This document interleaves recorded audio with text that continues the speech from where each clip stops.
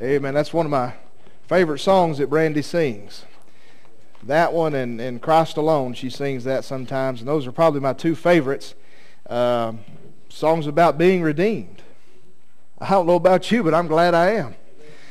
I don't have to worry about where I stand with God.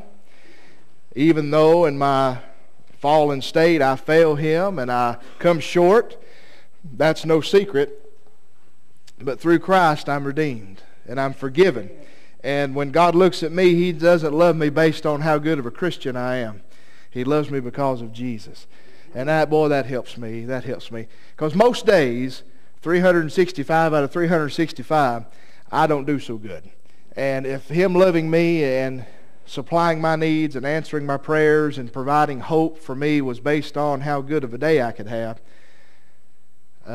you'd have to have you another pastor, I guess. I'd be so depressed I couldn't get out of the house. But God's love is not burdened down with my actions. Oh, it's on the cross. Amen. Redeemed. Redeemed. Heard somebody say one time that, the Bible talks about when we get to heaven, we'll sing a song, or that the angels don't know. And somebody said, and I think it's pretty good topic of conversation, but maybe we might be singing about redemption. Something they don't understand. They don't know what redeeming is all about. They don't know what it's like to be lost and then be found. To be guilty, but then innocent. But one day we'll get to see the one that did that for us. Aren't you excited for that? I hope you're excited for that because it's coming soon. I was talking to brother, your name just slipped my mind, Angie's brother. Angie's brother, the better looking one. Can I call you that? Can I call you that? Okay. I was talking to that dear brother. His wife is going on to be with the Lord, and we were talking before church about how it's not going to be long till we're going to take our journeys, whether we go by the grave or by the sky. I don't see things tarrying much longer for us, and we'll get to see that one that's redeemed us. Amen? You got your Bibles. Go with me into your Old Testament this morning to the book of Judges. The Old Testament book of Judges, chapter number 17. Judges chapter 17. We live in a world that I think sometimes we think it's changed a whole lot, or that things are different now than they used to be. Or when we read the Bible and we see the days of the Bible and we compare them to the days we live in now, that they're somehow different or offset, or we found new ways to do things that are sinful and against God. But the truth of the matter is nothing really has changed. Humanity has been the same since the beginning. We've been prone to fall. We've been prone to sin, make mistakes, and want to do things our way. The book of Judges is a wonderful example of just that. The theme throughout the book of Judges is a verse that we'll read here in just a minute, Judges chapter 17, if you're not already there. Judges 17. But we tend to think as we look at things today, and if you're alive, you've noticed that the way we're doing things seems different than it was 50, 60, 100 years ago. The way we deal with our kids, the way we raise our families, the way we approach church, the way we deal with things with the Bible. A lot of this stuff to us is changing as we've gotten older. Maybe you remember a day coming up where things were more black and white, and it seems now we live more in a gray area on a lot of things. And we kind of sometimes think that that's new, that that's a modern problem. But the truth of it is that problem's been around for a very long time. And it's bound up in the hearts of us all. It's called sin. Now, I want to show you in Judges chapter 17 a day not much different than the one we live in today. I want to preach to you this morning on an old problem in a new age. An old problem in a new age. Judges chapter 17 tells us of a young man named Micah. Judges 17:1 through verse number 6. If you've got it this morning, say amen. The Bible says, "And there was a man of Mount Ephraim, whose name was Micah. And he said unto his mother, The 1,100 shekels of silver that were taken from thee, about which thou cursest and spakest of also in mine ears, behold, the silver is with me, I took it. And his mother said, Blessed be thou the Lord, my son. And when he had restored the 1,100 shekels of silver to his mother said, I had wholly dedicated the silver unto the Lord from my hand for my son, to make a graven image and a molten image. Now therefore I will restore it unto thee. Yet he restored the money unto his mother. And his mother took 200 shekels of silver and gave them unto a founder, who made thereof a graven image and a molten image, and they were in the house of Micah. And the man Micah had a house of gods, and made an ephod and a teraphim, and consecrated one of his sons, who became his priest. In those days there was no king in Israel, but every man did that which was right in his own eyes. Father, we stand in your presence this morning, very thankful to do so. God, we don't deserve to have the opportunities that we so enjoy on this earth. Lord, we look at what we deserve. We look at what we've earned by our behavior, and we don't see much. But Father, through your mercy and your grace, you've blessed us abundantly. You've given us time, opportunity, chance to be here today. Now, God, I thank you for that. I thank you for every song my ears have heard. It's been a blessing. It's been refreshing in a difficult week. And I pray, God, as now we stand before your word, that you'll speak to us softly, tenderly as you will. Let us hear you. Let us block out the things that scream for our attention, that we may hear you. We love you, Father. Thank you for Jesus. And it's in Jesus' name I pray. Amen. Be seated. Thank you for standing with me. I don't know if you've ever heard of this man, but there's a man who is what they call an apologist, or he does apologetics. Now, what that word means is a defense of the faith. It goes from the book of Peter, where it says, be ready always to give an answer for the hope that lies within you. Well, there's a man who is from India, Ravi Zacharias, and brilliant man, and he goes around the country and he'll do question and answers and lectures at universities about apologetics, about a defense of the faith, defense of the Bible, defense of Jesus Christ, Christianity, all these other things. And I listen to him a lot because I think that's a good thing. I think we need to stand up, as Brother Jimmy talked about in Sunday school. Somebody needs to stand up in the voice of all this mess and say there's one Bible, one God, one Jesus. He's the way, the truth, and the life. And I was listening to something he said, and he told this story. He said he was at a university, and after a lecture, he gives the audience time to do questions back to him. And one young man stood up and said that he did not believe in absolutes, which is common in this world we live in today. Absolute truth was what he was referencing. Now, what that means is an absolute truth would be something is definitely right and something is definitely wrong. We get that in the Bible. We are told certain things are good and right, certain things are wrong. But this man who has been caught up in this, he said, well, I don't believe in absolute truth. I don't believe that. I believe truth is relative. That means truth for you is going to be different than truth for you. And he didn't believe in good and evil. And Zacharias said that he told the young man, he said, let me ask you this. If I was to bring a 1-year-old child up on this stage and take a knife and kill this child, would you say that was evil? And they said the young man just kind of put his head down, who's at a prestigious university. He lifted his head up and he says, you know, I wouldn't like what you did, but I couldn't say it was evil. And you see how we're turning. You see a young man who is brilliant. He's able to go to a college they wouldn't even look at my application if I was to send them one. The future, probably going to go into a field of engineering or science or medical field to try to help people or change the world. But when it comes to things of right and wrong, truth and error, and God, he just can't accept it. And I heard that, and the people in the audience did exactly what you did. They gasped at that. How can somebody think that way? How can they imagine seeing a scene as that and not thinking that that's evil? Friends, it's the world that we're living in. However, some of us like to say, well, this earth's going to hell in a handbasket. It's been going there. The earth's been going, but I'll tell you where I'm going. I'm going to Jesus one day. Amen? I'll tell you, the things in this world, the things going on, the thought processes, the ideologies, the thinking of the culture today, it's not new. It's been around a long time. Let me share a word with you you may have heard before, postmodernism. This is really the age we're living in. This is what they call it in the secular world. And here's, in a nutshell, what it means. It means reality is not what we understand it to be, what we've been taught to be, or what we've been told it is. But it's determined by the individual's reality. What you think is right and wrong. What you think is real or fake. It's subject to change, and we're not identified by ideas or history. We're determined by the truth, or not determined by truth, but by what society thinks. We can just be whatever we want to be. You see that a lot because you've got now lot of people who identify as this or that. I identify as a millionaire, but that worked for me. Every time I go to the bank and tell them I identify as a millionaire and I want to withdraw my $1 million. That has yet to work for me. So me identifying as a woman or anything like that, I figure it's going to get about the same result. But postmodernism teaches us today that nothing is solid, nothing is stable. Everything is just what you make of it. Life is what you make of it. The truth has no basis. There's no foundation. You know, the Bible's a book. It's a fine book, whatever. But we don't have to live by that. It's just a book. You just make life what you want it to be.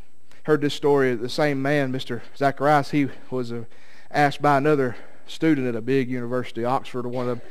He said, he brought up, why are you afraid of not identifying, or why are you afraid of not accepting that there is no good and evil? What scares you about that? Why can't we just be people who are all living together and we're all going to take care of each other and do good? Why do we even have to have moral laws and moral absolutes? Why do we need all that? You've been harping on it. What's it matter? None of that stuff matters. Why are you so afraid to say that we live in a postmodern world? And he got up and he says, can I ask you a question? Do you lock your doors at night? And I said, of course I do. Well, see, that's the issue. And good and evil exist. We know that. But in a postmodern world, not necessarily. What you do that you think's evil, if you don't think it's evil, that's okay. You don't believe me? Go to the courts of America today. Listen to a defense lawyer and a prosecutor argue a case. You're going to hear one argue that this law was broken, this right was wrong, and it deserves punishment. Well, then you're going to hear a defense attorney say, well, but, yeah, maybe what they did wasn't the greatest in the world, but here's why they did it. To them, it wasn't that bad. To them, it was how they had to get by. To them, it was a necessity. So what might be true in black and white wasn't true for this person in that instance. And some judge will say, well, he's probably right. We don't understand everything, so I'm going to find you not guilty of this. And you see how it just begins to turn and turn until we get into a society where there is no right and wrong. There is no good and evil. And you see what's happening to Micah and his house happening right now. See if you notice any parallels. Go back to verse 1 of Judges chapter 17. I want to give you 4 thoughts this morning. Shouldn't take me more than a couple hours, so y'all just hang in there. Fade, you bring sandwiches in case anybody gets hungry? You forgot them. Okay. We'll cut it down to 1:50, okay, just for your benefit. But in verse 1, let's just jump right in there. I want to show you, first of all, a postmodern family. I want to show you a postmodern family. Verse 1 says, there was a man of Mount Ephraim whose name was Micah. He said unto his mother, the 1,100 shekels of that's hard to say, shekels of silver, that were taken from thee, about which thou cursest and spakest also in mine ears, behold, the silver is with me, and I took it.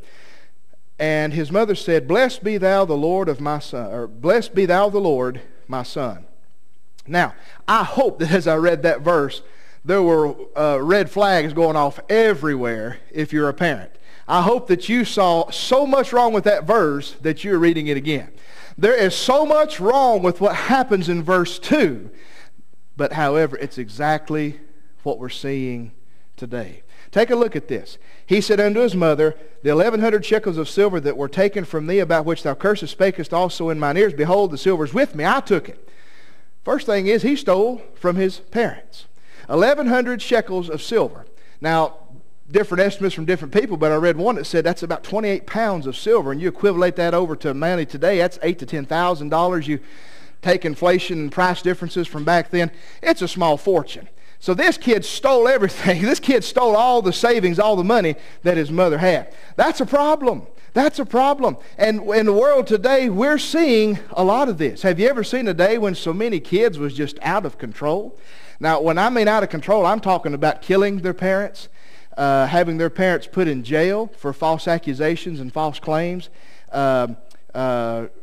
suing their parents, destroying their parents' credit, stealing their parents' credit. The stuff I see on a week-to-week basis is almost beyond comprehension. But we're living in a postmodern society. How is it that kids get in that kind of shape? When we move away from what the Word of God says and we move into what society says. How many of you raised your kids with this thought? I didn't have nothing when I was growing up, so I'm going to make sure they have more than I had. It's a noble thought. It's a noble thought, but it can get you in a world of trouble. It's a noble thought, but it can get you in a world of trouble. If you come up during the Depression, you probably didn't have much. You had a stick and a bean can, and that was your toy. You know, you went out and rolled it up and down the street, and that was your game. Maybe you got older and you had a soccer ball and a BB gun. That was all you had. And you think, well, you know, boy, we got bored, didn't have nothing, you know, and as we're coming along, we're trying to make our kids' lives better. But in doing so, sometimes we create Micahs. We create Micahs. And by doing that, Micah had lost all respect for his parents, to the point to where he knew where their money was. He went and stole it. I've worked with kids who have went and stolen their parents' alcohol, drunk it all up. Now, there's a whole other issue there that I just told you about. But they went and drunk all their parents' alcohol. Kids who go and take their parents' firearms. We see that. Take them to schools or malls or places and shoot other people. I had a friend of mine, a cousin, in high school. He was a football player, 6'4", a stud. I mean a stud of a football player. Was shooting guns with a friend of his, and the friend turned the gun on him, shot him in the back, paralyzed him from the waist down, ended everything for him. He nearly gave up on life itself. What causes that? What causes that? It's when you move away from the Word of God, when you move away from teaching kids that there is a right and there is a wrong. That there are things that are okay to do, that you should do. There are things that are definitely not right to do. Now, Micah was one of these kids who evidently had a barrier there. Now, notice some more. 1,100 shekels of silver, which thou takest. Now, notice what he says about his mama. About which thou cursest and spake of also in mine ears. Uh-oh, wasn't just Micah, it was Mama. Mama had some issues too. What happened? Mama went and seen that the money got stole. What's she do? She cusses a blue streak. Which one of you such and so-and-so's took my money? I can't believe you idiots, you stupid kids. I knew yous would do this. Yous are sorry. Ought to kill yous. You blankety blank such and so or such and such. I knew you're sorry. You're just like your father. You're just like your uncle. You're just like so-and-so. You're useless. You're no good. You're a brat. You deserve to be in jail. That's what this mama was doing to the child. Mamas, dads, let me tell you something. When you treat a child like that, don't be shocked when they grow up and they act like Micah. When you treat a child like that, don't be shocked when they grow up and do the same thing you do. If you scream at your child is then going to scream at others. If you cuss at your child will then cuss at other people. I deal with parents all the time who say, well, little Johnny, he's got a mouth like a sailor. 8 years old, he can outcuss one. He knows more bad words than anybody I know, that little so-and-so.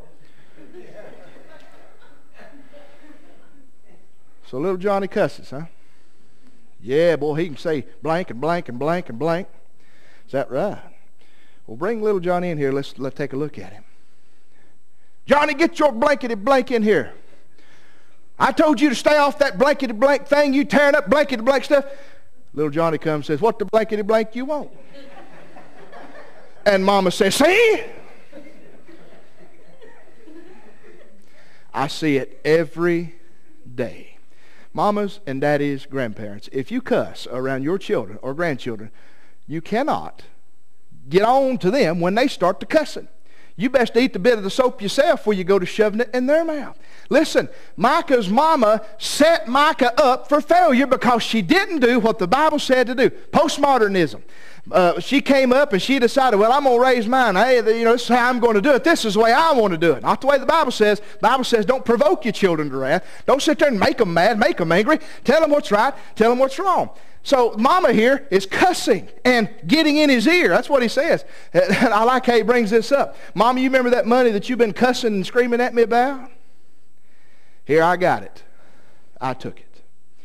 Now we see another failure here. The mother says, blessed be thou of the Lord, my son. This whole mess is twisted. This whole bunch is messed up. Their rights and wrongs are all destroyed.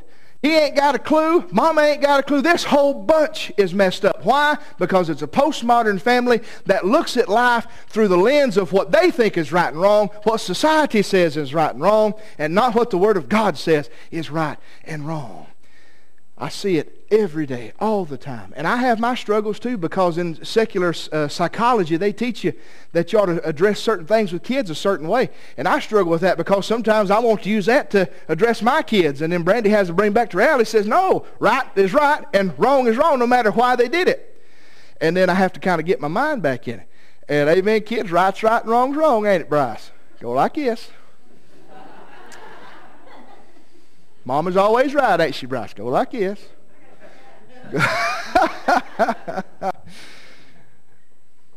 There's a show on TV, real popular show. I've seen it once, and that was enough. The Modern Family. Y'all seen that? Good. Some of y'all's lying. Some of y'all's lying. As much as you're sitting here, you're lying. The Modern Family. Now, what's the Modern Family about? Well, it's about a postmodern family who doesn't subscribe to the norms. It does what it wants to do. Relationships are what they want it to be. And no matter what it is, it's right. Kids do what they want to do, and that's right. Husbands act the way they want to act, and that's right. Wives do what they want to do, and that's right. No matter what they do, it's funny, and it's right.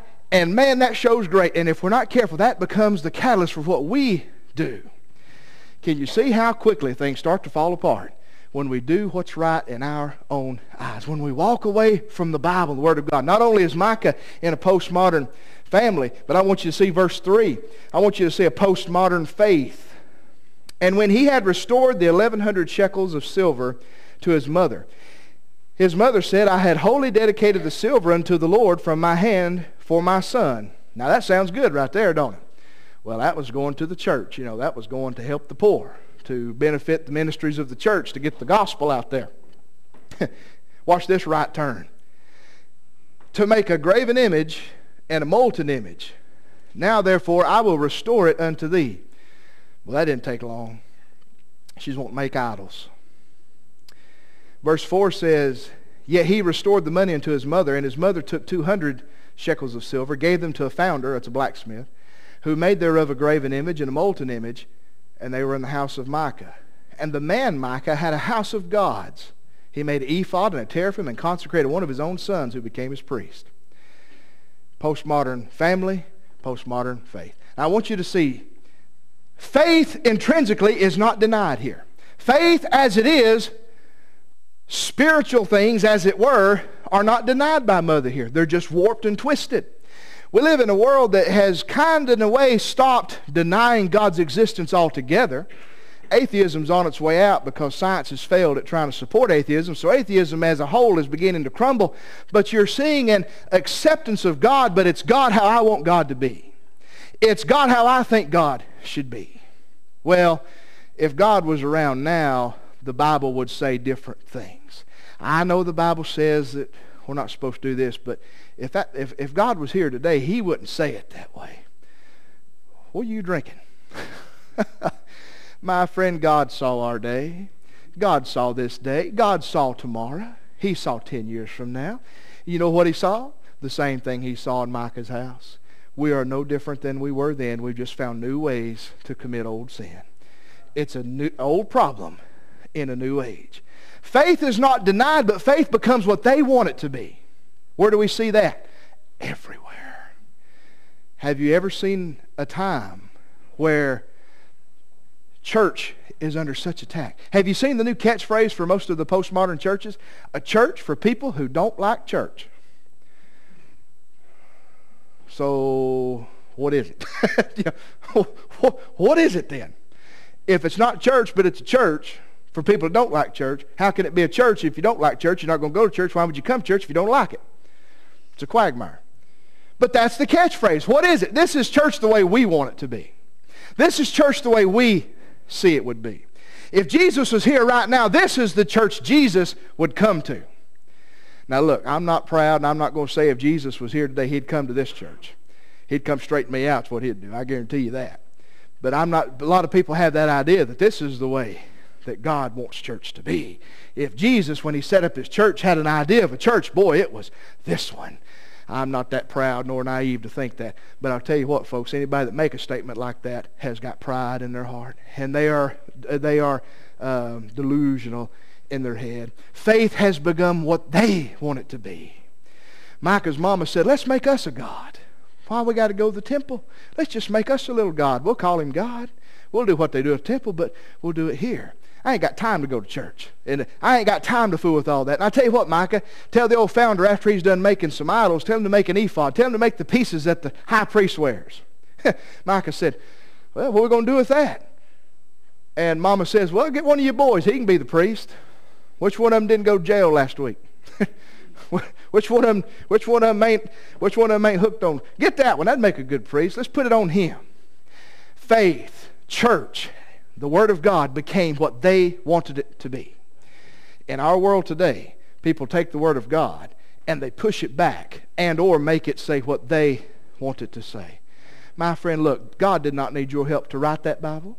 God does not need your help interpreting that Bible, because I believe that Bible speaks plainly and clearly on many and all topics. God does not need us to interpret for Him. He needs us to obey Him. We're not to change it. We're to listen to it. My friend, I'll tell you, our lives would be so much better if we'd listen to God and quit trying to make it what we want it to be. Most people's ideas of who God is are not based on Bible. They're based on what they've been told or taught through a church. Some churches teach that God will strike you dead if you don't do what you're supposed to do. Some churches teach you're not saved unless you go through X, Y, and Z. Some churches teach that you're not allowed to come here unless you meet this and that requirement. Some churches don't allow you to come altogether unless you swear allegiance to them, you know. Is God in that? He ain't a million miles. But what happens is those ideas and thought processes grow up and they get passed on to the next generation. And you see the postmodern faith come in. It's like, let us do what we want to do. You remember when Oprah made that statement that you can get to heaven any way you want to? When she first made that statement, people was like, oh, Oprah's Antichrist. She's got the devil in her. But now they're going to vote for her for president. Yeah? You know why? What's right in your own eyes. Postmodern family, all messed up. Postmodern faith don't know heads from tails. The postmodern faith, by the way, does not worship Christ. It worships self. And if you look at it, I'm not throwing off on anybody's church, but I'll say I've seen a lot that's not glorifying to God. It's not meant to praise God. It's meant to make the people feel good. Now, we have air conditioning because I want you to feel good. There's padding on half that pew because I want you to feel good. We've got carpet because Sheila would kill me if we didn't. We have a roof and electricity because I want you to feel good. But when it comes to what's in this, I love you with everything that's in me. I don't care if you're comfortable. I love you. I swear I do. You just know I hope I love you.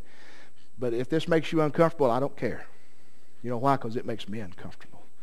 You know why? Because when I get a good look at Richard through the Word of God, I don't like it. And I don't want to deal with it. You ever read something in the Bible and wish you hadn't read it? I'll never forget the time I read in there that God won't hear your prayers if you're mean to your wife. I found it. That works both ways, darling. But I told God, I said, God, no. Not that. But you know what that was? That was God showing me something. That's why we twist the Bible in a postmodern faith and make it do what we want, because when we see it for what it really is, a sword to divide this soul and cut the sin cancer from our hearts, we don't like it. The objective of this church, of this body, is not for you to be comfortable. It's for you to come closer to the Lord Jesus Christ. And if that means uncomfort, and if that means a little pain, and if that means you're squirming, and I'm squirming, then bless God, we need to squirm. We need to hurt. We need to know that something's wrong, and we need Christ. What good is a church where we're never feeling that we are come short or we need to come to Him? We need to do and work more and come more and appreciate Him more. Now, I don't believe one of those churches that just beats their people into a bloody mess every service. I've been to those. That's not fun. But I do believe when we look in the Word of God, when we see Him for who He really is, something in my heart should stir. The Word of God should cut into me and say, oh, I want that. I don't want to be like Micah. And if you're going to read later about Micah, you'll learn a lot more about him. But let's go on. I got to hurry. Postmodern family, postmodern faith. I want you to see the postmodern failure. Verse 6. In those days there was no king in Israel, but every man did that which was right in his own eyes. Well, why do you call that a failure, preacher? Because that's exactly what it was. You read through the book of Judges, verse 6 is the theme all throughout. There was no king. They did that which was right in their own eyes. And it never worked. It never worked. You know what's going to bring more issues on this earth in the tribulation than anything? The fact that the Holy Spirit is going to be removed. and the imaginations of man's hearts will be fully realized. The constraining, restraining authority of the Spirit of God will be removed. What does that mean? That means there'll be nothing to stop the most vilest thought, the most vilest intent. You don't think thoughts are vile? Do you lock your doors? Do you think people are inherently good? Do you lock your doors? When you go to the mall, do you lock your car? Last night I was talking to a lady, a great Christian lady I know very well. I've never heard her say a negative word about anybody, but she said when I was walking through the parking lot there and I was praying I wouldn't get mugged. And I thought, never heard her talk like that. How do you feel on that stuff? But listen, when we are left to our own devices, it is doom. It is death. And it's destruction. Thank God that the Spirit of God is still on this earth. As bad as it is right now, friend, it could be 1,000,000 times worse. And it will be when God allows the imaginations of man's hearts to run. Jeremiah said the heart's deceitfully wicked. We don't think that, do we? We look at a little baby, we think, oh, that's a precious little baby. And ain't they cute? Ain't babies cute? When I had kids, Brandy, you remember that parenting thing we went to before Bryce was born? They give us a free car seat, son. That's worth it. 6 weeks of classes, I didn't learn a thing. But I do remember this. I remember them saying, watch and see, when that first one you have is born, you'll just catch yourself staring at it. And I thought, staring? I can't focus on anything for more than 30 seconds. Why am I going to stare at my own child? But when Bryce was born, I remember it seemed like hours just staring at him, just watching him. I think the last class we did, he was born, he had to have his first shot. You remember that? Nobody had told us to give him Tylenol before they get them first shots. We got the full brunt of the sore legs. And he got all them shots, and if he'd move, he's had a big mouth for a long time. But I remember watching him, and I'd watch for him to move. I'd just sit there, and I'd just watch him. And I think, man, what's he going to be? Look how sweet. Oh, that's my son. I'm so proud of him. Not once did I think, wonder how evil he's going to be. Wonder how many times we're going to have to ground him from his PlayStation. Wonder how many times we're going to have to chase him around and whoop him. That never come to mind. But you see, as we get older, we realize there's something in here. And left unchecked, it's bad. All right. The failure of this way of thinking is this: without God, nothing is going to work. Can I tell you, there are people today in families who I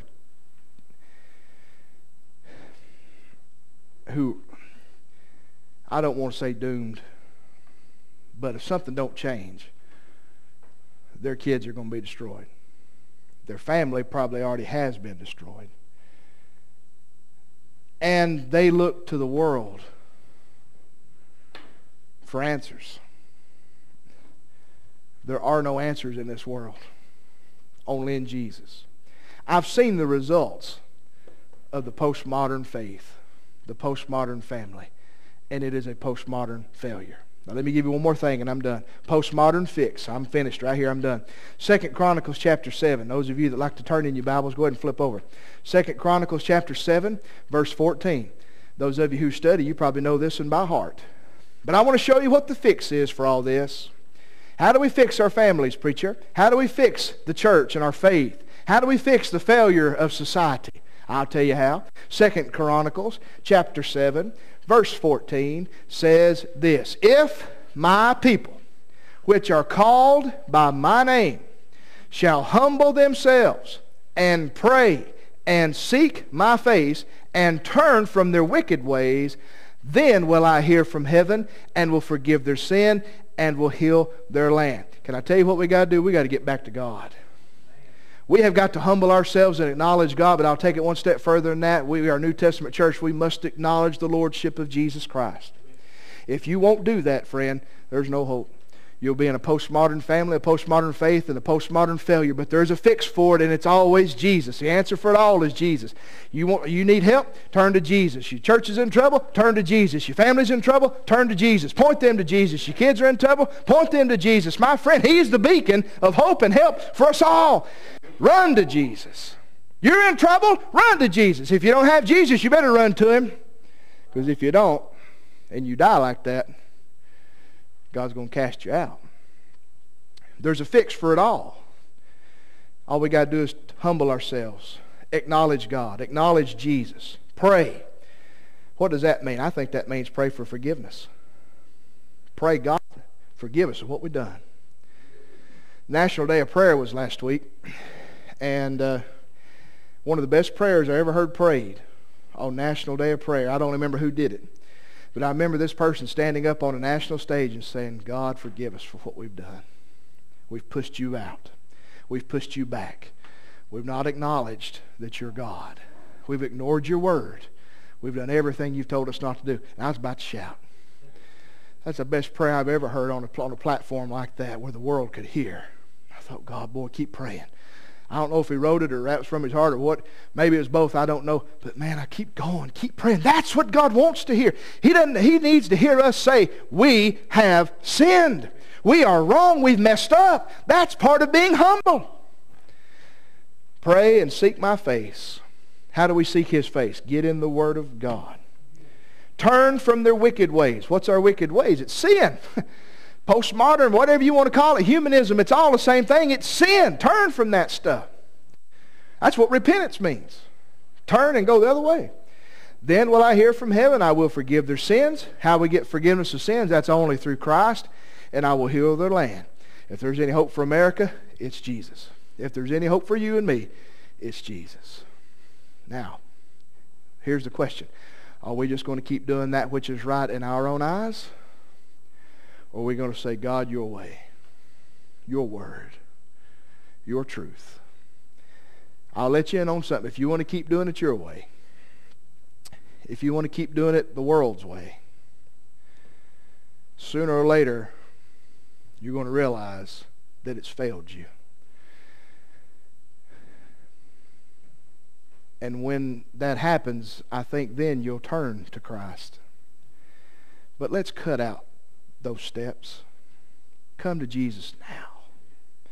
The world does not have a solution for your problem. The world does not have an answer. The world doesn't have what's the hope that you need. The world doesn't have that stuff. It's only in the Word of God. It's only in Jesus. I did my doctoral work on that. Is there anything we can't have an answer for in the Word of God? I told you, I think I did 75 topics. I didn't find anything. And I just made up topics. Then went to hunt for them. Found answers for them all in the Word of God. This Bible is as relevant in 2018 as it was in 2018 BC. And for those of you who have subscribed to the new way of calculating time, BC means for before Christ. It will always mean before Christ. That's just a little, like that, Eddie? Like it. Are we going to do it our way? Or are we going to let Jesus have His way? Folks, for the benefit of your family, for the benefit of your church, for your benefit going forward, let's do it God's way. Let's don't be like Micah and his mama. If you read on a little bit further, Micah starts his own church in his own house. That's a whole other message for another day. But you can see how everything starts to unravel when they did things the way they wanted to do them. Let God be true and every man a liar. Let's stand all around church this morning.